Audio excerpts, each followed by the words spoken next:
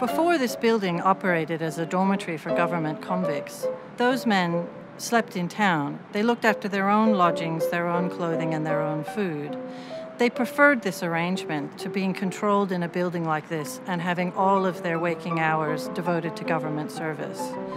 So in order for Governor Macquarie to ensure that this building was filled with the requisite number of men, he put on a feast on June the 4th in 1819, a feast of roast beef, plum pudding, and most critically, rum punch. This was an incentive to get the men here, and they enjoyed a hearty lunch, and the governor dropped by to say hello. To mark that event, we've invited our current governor, Governor Margaret Beazley, to join us today at the barracks, along with a group of school children, to recreate that memorable event. It was very important for Governor Macquarie. As we know, he had a great sense of order and discipline. Very important for him to ensure that the convicts didn't continue their criminal activity, and that was occurring to some degree. He was going to improve not only their lives, their rehabilitation, but also the life in the colony, which he was very concerned to make a civil society. The children, dressed in replica convict shirts, sat down to a plate of food, not quite to their liking, but very authentic.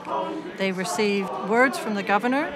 They gave both Governor Macquarie and her 3 cheers, and they received a ticket of leave each before they left. It's been fun being here today. I've been here with extraordinary intelligent children who, even though they had a little of the history of the place, were nonetheless extraordinarily articulate and engaging in the questions that they asked. And that really does go to show, I think, that by making history a living history and by making it their history, we will build up in our future generations a real love of history and an understanding of what went before in order to give them what they have today. The Hyde Park Barracks is a critical part of the Australian story.